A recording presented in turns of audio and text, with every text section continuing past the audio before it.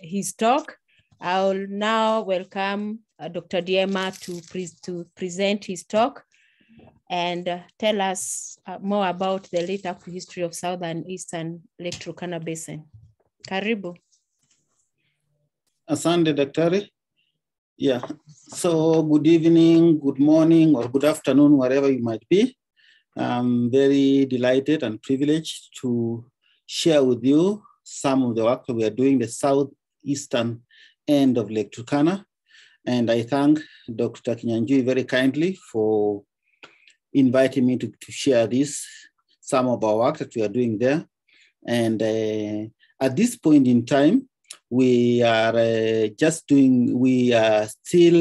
the project is still at inception, so there might not be ground shaking results. I'm not going to share this evening any ground shaking results, but certainly some foods of thought and possible questions, and of course, invite you for a conversation on how we can be able to address these questions, linking it to the broader Lake Turkana Basin. And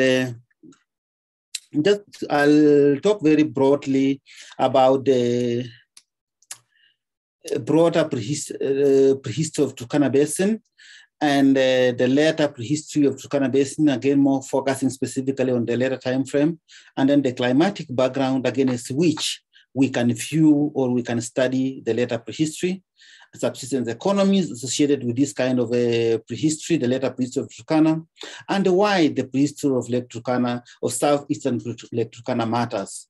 What are the archaeological surveys that we have been able to undertake? What are the findings? And the post-research questions and implication of understanding the basin-wide interactions between human beings and the environment. And just to give you a broader perspective about the prehistory of Turkana Basin, I will, from the participant list that I can see here, actually, I think I will be preaching to the converted if I start talking about Kenya's prehistory. But just a quick statement just to make sure that you are all aware about the significance of Turkana Basin, which has the longest record of human biological, technological, and cultural evolution. So, and sustained archaeological and paleontological research relating to this has resulted to many actually findings, one of them being the iconic find Turkana Boy, and which I must add, we were privileged today to have the Hungarian president visit, and he was very excited and very engaged about the Turkana Boy and kept wondering why we did not have a Hungarian researchers studying prehistory here in Kenya. So that was, for us, a very exciting moment. And you know also that we have had evidence about, still from Turkana Basin, about the early evidence of bipedalism, with the footprints from Ileret, showing how ants started doing the walking upright. And the inception of technology, it's not news, like you all know about the inception technology. And more importantly, and the one that's very close to my heart, is the inception of managed food production or livestock keeping, which is actually has the earliest evidence that we've been found in Turkana. So for me, we find that actually this is very significant finds that makes this basin a very important cultural landscape. So that is the broader perspective about why this Lake Turkana Basin. But coming down specifically among the later prehistory of Lake Turkana, it's mainly a very small time frame, and it's the Holocene climate. And for you to look at it, actually, you have to look at it against the prism of climatic change, whereby we have the Holocene, the early Holocene, which is saga 11,000 to 8,000 years ago. We have high lake stands and characterized by hunter-gatherers and fishers, waveline pottery, and bonapuns. We have the early middle Holocene, 8,000 to 4,500, where water is shrinking, highly nomadic foragers, and the early herders. And the late middle Holocene, again characterized by similar lake levels as today, increased desertification, full pastoralism that we characterize this time period. So there's a lot of dynamics when we look at the later prehistory of Turkana. And I present this map, map for the Turkana with the different lake levels for the purpose of trying to understand, like to point out that it is important that we look at this in the context of the basin wide. So even if I'll be talking about the southeastern end of Lake Turkana, but I would like you to keep in mind about the significance of linking this to the broader lake level, that is a broader basin scale. So we know that from evidence we're having this movement like around the lead mid Holocene 5,000 to 4,000, there's increased desertification across the continent, and there's this highly mobile pastoralists moving across the landscape. And we have this evidence associated with it in terms of pottery, livestock domestication, and the construction of monumental architecture, otherwise we call them pillar sites. And then also have evidence of new material culture coming into the Turkana Basin. And we have the foragers, as I mentioned, and pastoralist site. But for specifically these sites, actually, that the one I'm talking about, keep on replicating across the lake and across the different kind of lake. But what is important is that there is the site specifically that will now be focusing, again, as I mentioned, keeping in mind the significance of other sites that have been found across the lake. Then you can see it now. You can look at it from that broader perspective.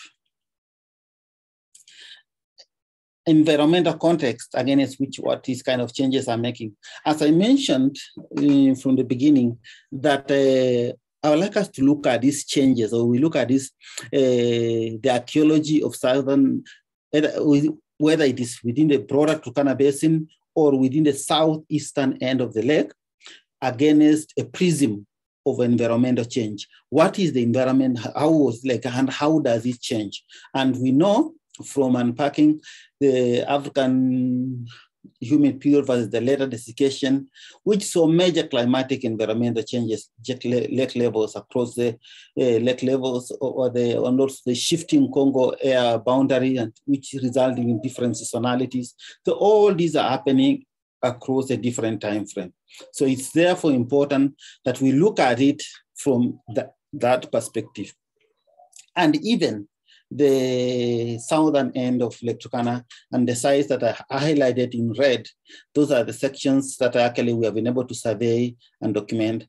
And again, this picture just shows the lake, but now against the southern background across the lake, but within the southeastern end of the lake. So it's particularly this, and we find that this setting of at the southern end of the lake, when we look at it, again, it's an environmental background, actually, which have been able to be captured against different proxies.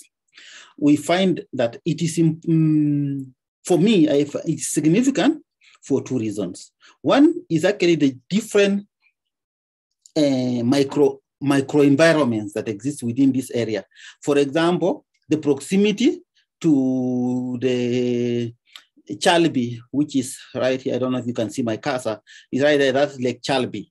And then that just slightly down south, you see the Suguta Bay. So there's two different water bodies, like water basins that are in the close proximity. And also there is high elevation settings just within this area.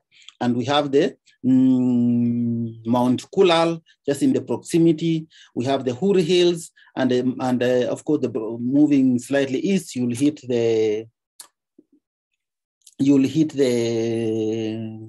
Marsabit Mountain, So all these the different microenvironments, and when we'll be discussing now about the different adaptations, we look at it from that context where there are different kind of environments that are available.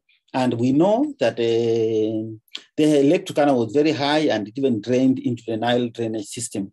And that has actually been documented over time. And again, this has been captured through different proxies where digital elevation model, high lake stands that you see in different across the lake. So all this actually provides for us a very good opportunity from which we can be able to understand the dynamics that are happening within the southern end of the lake. So, and several teams of researchers have been able to show that the rapid declines in Lake Turkana levels starting around 5,300 years ago, and it is used to lake surveys, which we should be mindful, however, of the lake drops which reflect basinal changes in rainfall, local vegetation changes, which may be played a part at a different time frame. So there's substantial shifts therefore in lake level during the African humid period. Now specifically actually to coming out to the southern end, actually during the early Holocene, again within, I'm talking about within the environmental context, whereby if you look at the prevailing wind direction within the Turkana Basin, you find actually that it causes and the shape of the lake, it causes there are some upwelling areas there by seven, which are been documented to show they are very unique and very important for fish breeding, and therefore it became very attractive during the early Holocene, those sites. And at the southern end here, you see that there's actually one such area for upwelling. And this actually happens both during the wet season and the dry season, and becomes attractive for that. Again, I mentioned the southern East Lake Turkana. It's just to give you an orientation of the site. And as I mentioned about the proximity, the why we should understand it against the broader perspective, different microenvironment. We have the Marsabit, Mount Kulal, the Uhuru Hills, the Chalbi Desert, and the Suguta Valley, which was Paleolithic in the past. So all these actually plays a critical role on the cultural dynamics and human adaptations that are happening just within this region, within this region here within the Turkana Basin. So,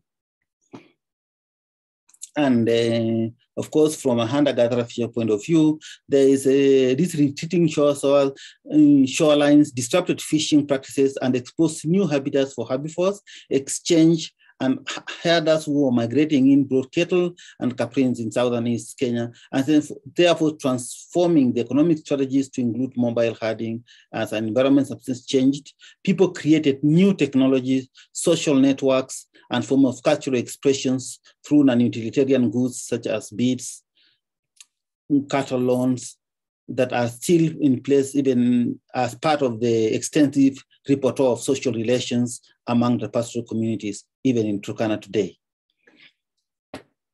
So as we look at this, the background of early herding is initially restricted within the areas that have been studied. There is a lot of work I've been done, and of course, with my collaboration with colleagues on the west side, and of course, from my previous work has been done on the northern side, but the southern end of the lake has remained as a terra incognito that has not been able to be investigated. And we have this, a lot of, as this environment is changing, I told to keep that in mind. There is a lot of investment in social capital and complexity. What does it mean? Why were people coming together to build this kind of environment? Is that a reminder of a shared past or as a form of a social unification? What does it mean? And in the southern end of Turkana, we've been able to document a variety on the different types of these burial cairns, or some are just circular, some are huge, and they vary in sizes, shapes, and even the nature of stones. Some of them are even very tiny stones. And if you juxtapose this one against the well-studied one of Lothakam, which is just the photograph up on top, you see actually a lot of similarities in terms of how it has been constructed. So what does this similarity in architectural design tell us something about the cultural identity or a certain cultural practice? Or is it a question of a different group identity? And how does that compare, one, just within the eastern shores, the eastern part of the lake, or across the lake? Now that we compare, we look at it now from at a basin wide scale. How does it compare this kind of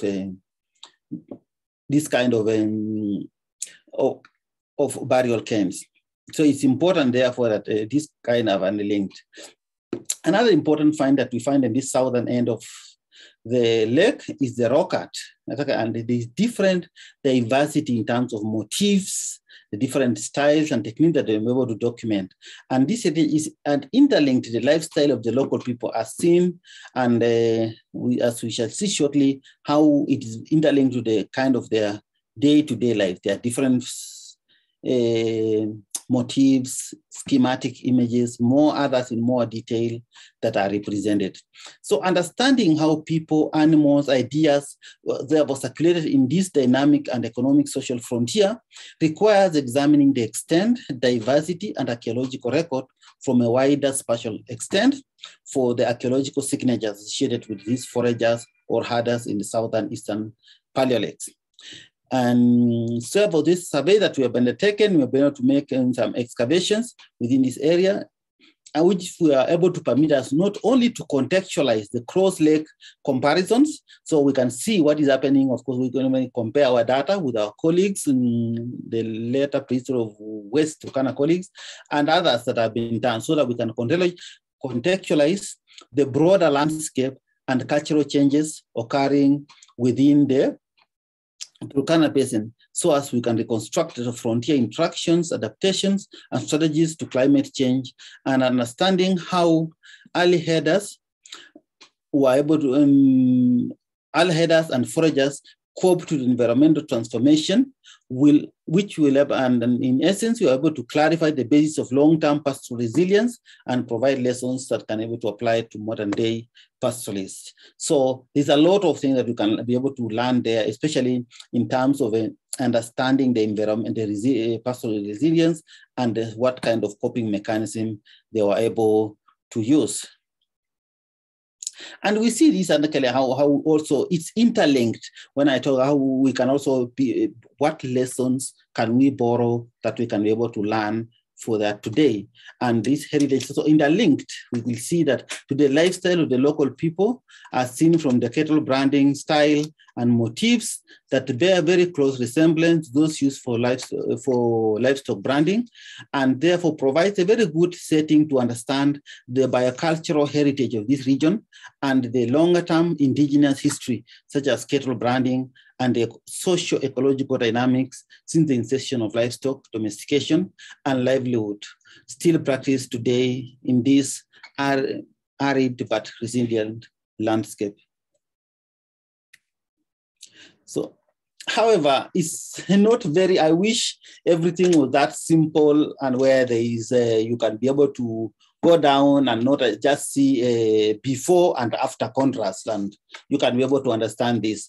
But it's not that easy, because even if you look at it from lake level, changes, there's numerous significant shifts. The lake level is not just like dropping at one go. It changes, there's numerous significant shifts, and the impacts of lake level shifts depend also on biometry of the lake, the shape of the lake, how it's looking like, and there have been several studies that have been undertaken to understand that. So it's not actually, therefore, easy to understand this within that broader context. Again, as I mentioned here about the socio-ecological changes within the broader master video, where we have the Mount Kula Chalbi Desert within. And if you look at it, that is a total desert, actually, like in the Chalbi Desert, with salt lakes, whatever. And then in one hand, this large, big and green Marsabit mountains, so changes like very contrasting ecological settings within this area, just within a very short span. Like you are at the shores of the lakes, very dry and arid. You go up to Mount Kulal, very different and dynamic. So the role of these different microenvironments, how does it change? How was it in the past? How has it changed through time? And how does it influence the different kind of studies that have been done? Again, as I mentioned, these are the sites that have been able to undertake survey and document the different kind of southern areas that have been able to undertake in the area. And when we compare this with what has been done by our colleagues in the other side, just across the lake. So you can see here that we have there's some work that has been done, and then they're compared to what the work that I've done myself, that's across. So we've been able to document this, photographing, excavations, and also working with local communities to understand the possible locations of these rock art. So there's a lot of things that are actually available within this space within the southern end. So, and again, I mentioned that if you look at it now, from the later across now the lake, about the site that I've been able to document just here in the southeastern end of the lake, compared to what we've been documented earlier with, most sites have about 1 or 2 individuals, and many of them are also coming from erosional contexts. So it's very difficult to find out even that material that they can go to have a secure radiocarbon dates from these sites. And therefore, this being in an erosional context, it means therefore that we have very little information about mortuary practices or the context of the mortuary practice about this site. So those are some of the things. And again, total, if you look at it, the one in red, the sites that have been done by our colleagues in later prehistory of Turkana, and then we compare with others that have been done elsewhere, we find that the diverse geographic and temporal mortuary context, and therefore there are multiple new radiocarbon dates dating from 10,000 to 4,000 years before present. So there's a lot of dynamics that are in terms of getting reliable dates for these sites. And if you compare with other sites, so in terms of understanding the biocultural heritage of this area, that's the problem is actually the context in which these skeletons have been found. And you can see here that some of them is in very very erosional context, wind-blown dust, and therefore, even if preserved, in some of them we find a lot of materials that are relating to beads, among others. But because of the kind of the deposition environment, even leaching as a result, and it's very difficult to date these materials. We've done several attempts, and none of them actually was able to return a good date. And nevertheless, we are not given up, because there is a lot of opportunity to understand the health of ancient fissures and herders. How can we understand, for example, issues about the health? How about the ancient health of these people, from the osteoporosis within the traumatic injuries, skeletal robustity? How there's a lot of things that we can have, dental hypoplasia, how did that happen, what was happening. So there's a lot of things that we can be able to understand about health, even despite the fact that DNA is limited because of the leaching, and also the getting proper radiocarbon dates is still problematic. So why does the archaeology of the later prehistory of southeastern Turkana matters? Of course, if you look at it from the broader context, it matters if you look at it from the broader context in terms of a human movement, of how to understand human mobility, livestock mobility, and material mobility.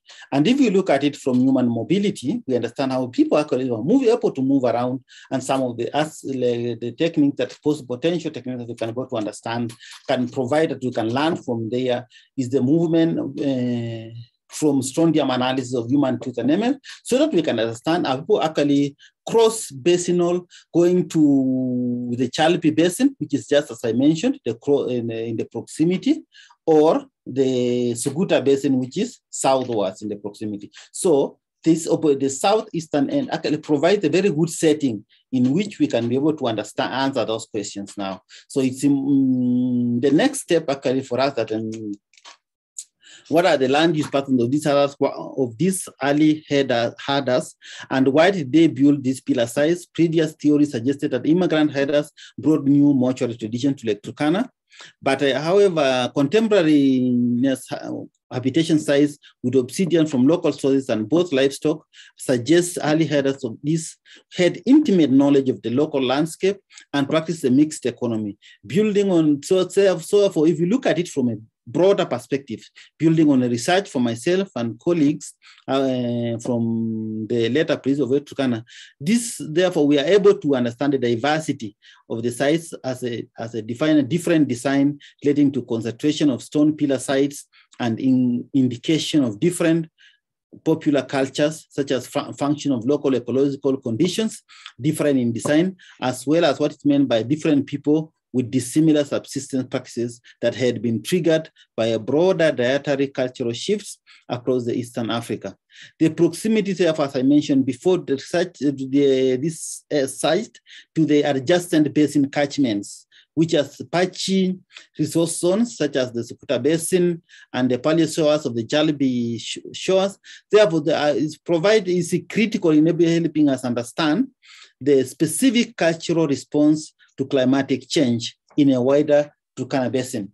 And this we can look at also in a movement, livestock movement, how was it moving, and movement of objects. And in regard to movement of objects, we can look at it from mobility. We can look at actually under the scenario that early herders, during the African humid period, the environment is stable, the shores are stable, therefore resources are abundant and predictable, and therefore there is low mobility. Whereas during the middle Holocene, it's dry and arid, therefore the latrine shores, resources are scarce and unpredictable, and therefore there is high mobility.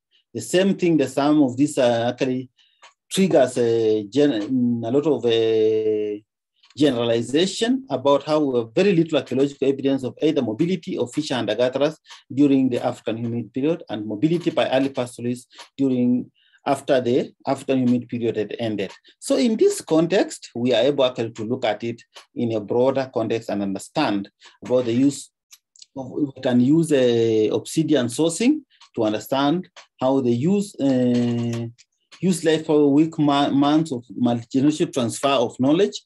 We can continue now building on the work that's been done by others, such as Mary, Frank Brown, Merrick, myself, among others, and therefore provide the future comparisons or another possible scenarios to look at pottery. Pottery is a very cultural object that moves across the different cultures, and therefore using clay sourcing such as CPMS techniques, we can be able to understand where they are coming from different across sites, and able to understand where they can across from Lothercam, for example, or they're coming from Lower Zera, these sites. So raw material, we can be able to narrow the chronological gaps between African humid period and pastoralist sites and provide a better understanding of what we can be able to match environmental changes and the archaeological records within this area, given the importance of the area in regard to, with the proximity to other microenvironments.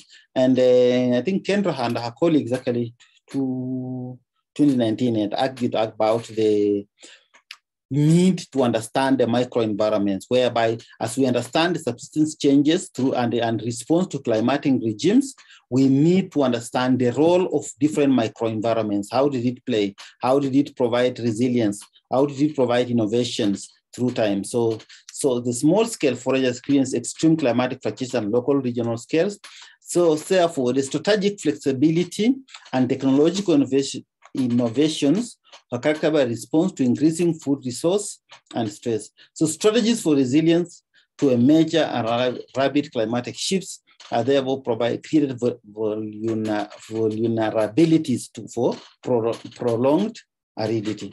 And therefore, these archaeological mobility results should be able to inform long-term perspective on climate change, risk, and human and economic and cultural response, and the current environmental changes and lake level shifts and the effects on communities around the Turkana, whereby as a pastoralism, in which you can be able to look at pastoralism as a resilient, but a very threatened way of life, especially for the people living in the southern end of Lake Turkana.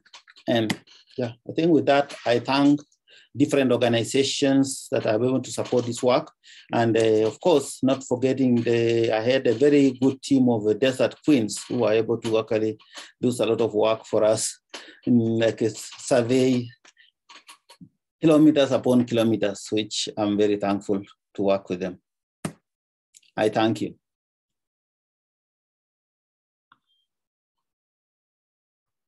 Thank you, Dr. Ndiema, for that interesting talk, quite insightful.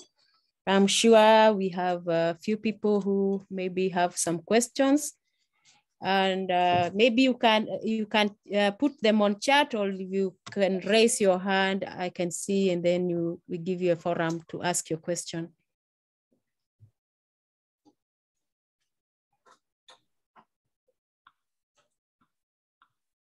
Any comments or question?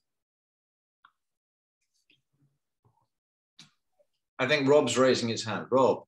Okay, sorry. Thanks, Will. And yeah, I've gone a bit dark.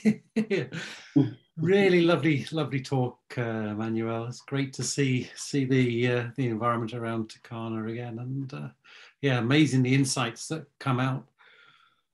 I mean, as you know, today is, I guess, quite a contested place with the different ethnic groups. In the past, do you see signs of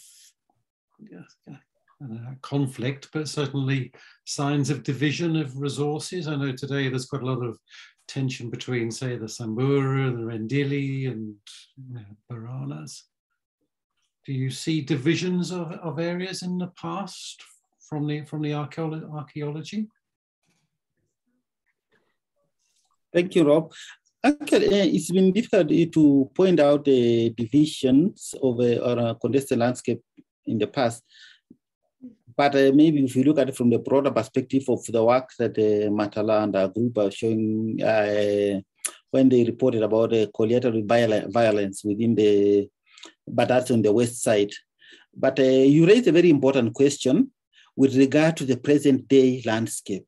You know, now there's a lot of changes in terms of resource exploitation and use. There's a lot of pressure in wind, energy, petroleum, among others, that are giving pressure in the work and therefore impacting on the way, in a manner in which modern pastoralists are using the landscape. So these kind of challenges and pressures that are coming through the present day actually affect in which they're using landscapes, pastoralists use the landscapes, their resilience, and therefore the way forward. So it's very dynamic landscape that's happening now. So that's why it's important to have this longer term knowledge about pastoralist land use patterns and their resilience to be able to understand and come up with the policies that can be able to inform this, even as we demarcate lands for conservation, for exploration of energy, and petroleum, among others. So it's important that we have this longer term knowledge. And you know, the southern end of the lake is just in the proximity of the largest wind farm in Africa. So it's just within the proximity of some of the sites that we documented actually inside the wind farm. So I like the aspect you raised about the contested landscape today. Thank you very much, Emmanuel. I see you've got lots of questions in the chat, so I shall leave you to explore some of those. Yeah. Okay, I see guys are really complimenting that. Tina, Gemma, Nikrote, Melissa, Mariam, they're all saying great presentation and it was quite interesting. And any other question? I've got a question. I did put it there in the chat, but yeah, thank you very much for the talk. It was very interesting to see the rock art in particular, and I wondered, like, it's something I don't know anything about, but I wondered if it's possible to extract information about how ecosystems or animals within the landscape change through time directly from the rock art in this region. Are the sequences complete enough to use this to get a picture of past environments at different times? Thank you for that question. There is a possibility to be able to understand the different the past landscape, ecological landscape, because of the animals that are there. One of them is, for example, there's a place just not very far from the site I report, whereby we have a lot of images of giraffes, elephants, and even some of the sons who record it, actually giraffes and elephants, among others. But today, there are no giraffes there are no elephants, there are no, so there is that kind of a animal cuisine that we see different. We even, I think there's one that we recorded something that looked like a rhino, among others. So there is this different animal that different portray a very rich ecological niche. But in terms of resolving it to specifics and seeing how it changes is still problematic unless we are able to link the archaeological record and the rock art. And that's what actually, that is the basis of our analysis. One of the most important things for our research in Southern End is to understand the ecological need, how if there is a connection between the archaeology and the rock art. And then we excavate in the very proximity of this site, see what kind of evidence, what kind of can we get. Yeah, so that's super interesting. So can you date the rock art? Is it possible to use OSL or something like that? Can you get actual dates on the age of the art? I mean, is that? Unfortunately, there's only very few rock art that have been done with pigments. Yeah. Most of these art that we report here are actually engravings. They're actually engraved in rock. Yeah. So it's very difficult to know what kind of material evidence we can be able to pull from there. Yeah, and do you think, thinking back, you said there were giraffes and potentially rhinos and stuff in those things. Do you think the loss of those animals from those areas was due to hunting, or do you think it's just due to ecosystem shifts, maybe due to climatic change? Is there anything known about that? Okay, with regard to recent historical knowledge among the broader Turkana Basin, they've talked about people killing the giraffes because of hunting for the skin, because it makes a very good water bag, like a bag for carrying water. But I think we have ecologists in the room. They can be able to tell us whether it's just like as the environment changed, also the wildlife were able to change. And I don't know for sure. I don't know the answer. Yeah, I don't know either. Thank you very much. Thank you. Thank you. Thank you. Thank you, Emmanuel. Thank you, Will. Can you see any other hand up? Brian, you wanted to say something? I see you've called Emmanuel, or what did you say? Oh, you said, oh, thanks, Emmanuel. Okay, I see. Okay, as we wait to see who else want to answer a question, I just want to mention something about this. Is one of the seminars that we Mapping Ancient Africa project is the organizing is a series of seminars coming from different parts of the world. We have the Eastern African Hub, we have South African Hub, we have European Hub, and we have American Hub, where a team led by William is working on a project to bring together and trying to map ancient Africa in terms of climate, vegetation, and humans, and how all these interactions relate to one another.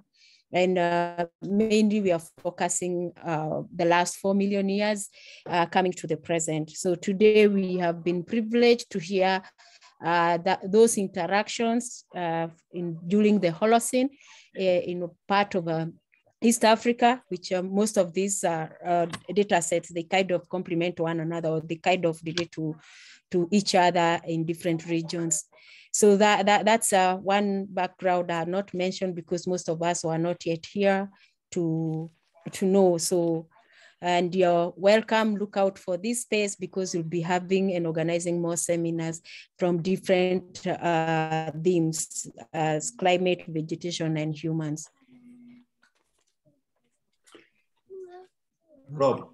Yeah, so it was just another question actually, Emmanuel. I mean, obviously Turkana and the Turkana Basin had this great, wealth of finds, some amazing grave goods and, great pottery and fish hooks. Do you feel as though those artifacts are representing sort of a migration of technology, or do you feel as though it's been created within the Turkana Basin? And can you trace sort of, longer trade networks as such, or do you feel as though it's much more sort of in situ evolution of these transitions to food production and cattle keeping?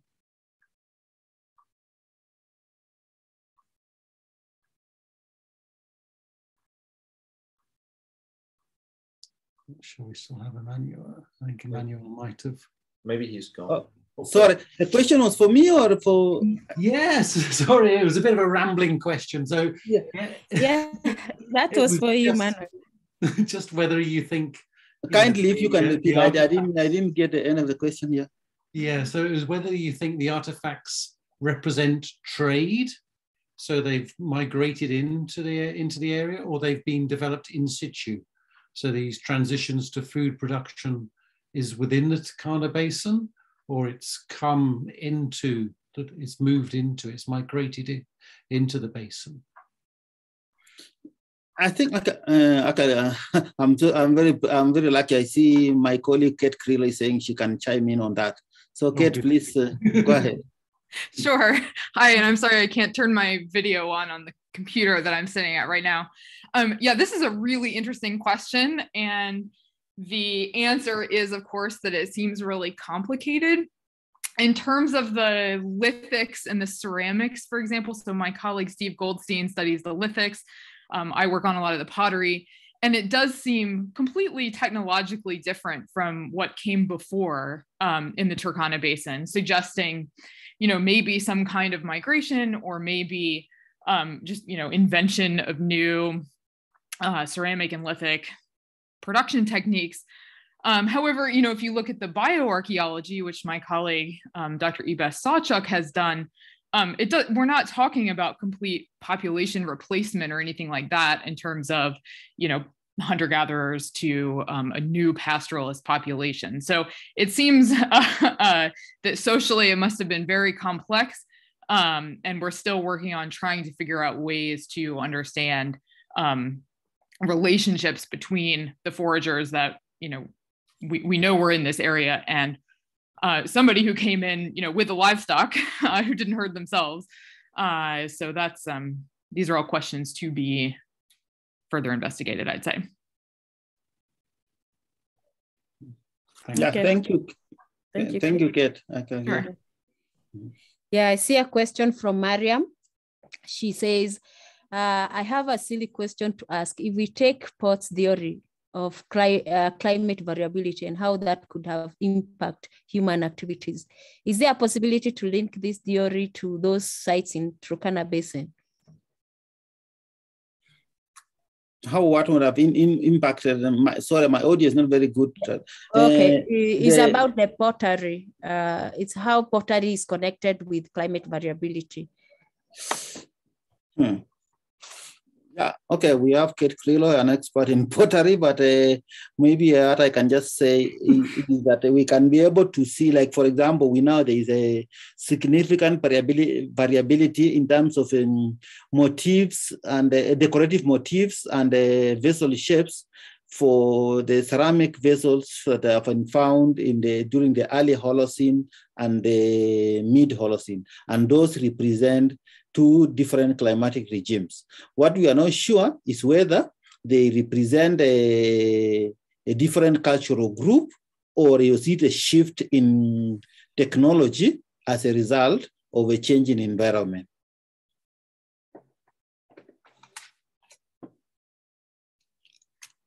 Maybe Kate, you want to add something? Hi, I'm so sorry that I think I missed the beginning part of the question. And I wonder if Mariam wasn't asking about Rick Potts' theory about climate variability. Yes, that's right. I think you've answered. Yeah, I think you've answered in terms of the ceramics, but yeah, in terms of understanding relationships between human activities in the Turkana Basin and climatic variability. I know this has been really well studied for much earlier time periods. And, we're excited to try to figure out relationships between these lake level drops and what humans were doing in the basin at this time. Obviously, the isotope records and environmental reconstructions are going to be really helpful as we try to figure out what exactly, you know, people were doing in response to climatic variability, and how, you know, and what the environments look like and how they were changing on the ground. These are the big research questions driving us forward, I'd say. Thank you, Katie. Yeah. So actually, you're right. That was my question. So like, what is interesting me about this theory is that I have this feeling like when a certain climatic event like has to take place, it causes humans to switch activities. So like, if it is probably there is a certain activity that was being carried on when it is dry. So, and when like wet climate appears, then people have to switch from what they were doing when it was dry to like to adapt to a new, like a wet season, right? So I was wondering if there is a possibility, maybe like what Dr. Ndiema was talking about the changes in pottery. Maybe that could relate to like changes in climate. It could be like the same people, same cultural group, but they have to change their style maybe because of climatic events, or like something had happened, probably. Yeah, no, this is a really interesting question and a really interesting thing to think about.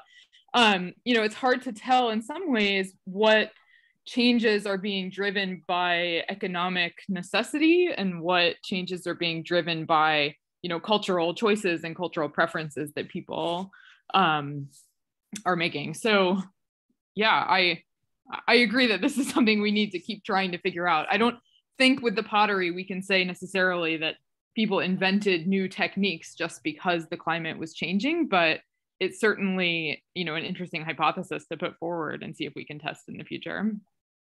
Okay, thanks. Yeah, okay, thank you. Thanks, Kate. Lisa, Yeah. I want to say something, to add on something. Lisa, karibu. Yeah, I don't seem able to turn my picture on, so sorry for that.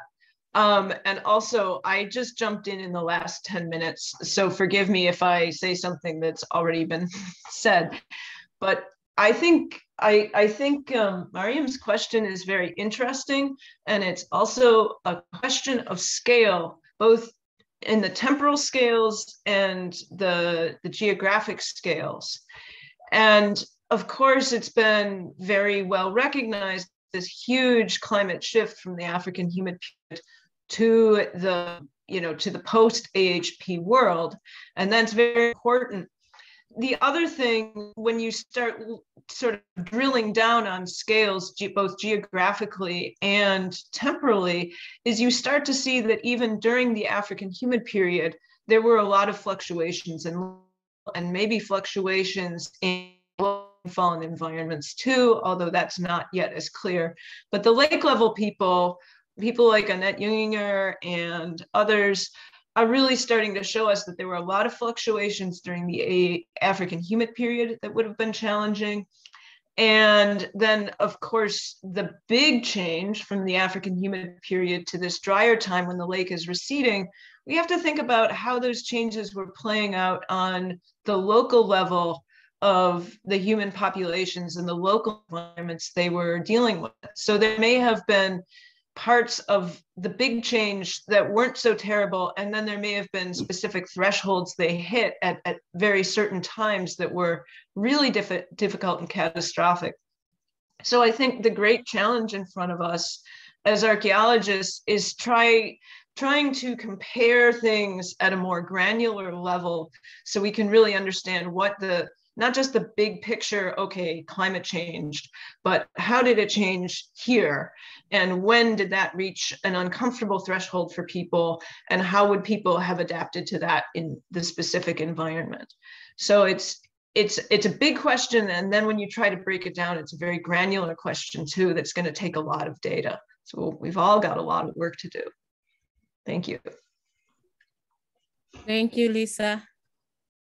And Will is announcing for anyone who is not on the Mapping Ancient Africa Slack page and wants to join to keep up with the events, please email him, and also he can send you an invite. And he has sent a link to keep to see the updates of the project on the chat.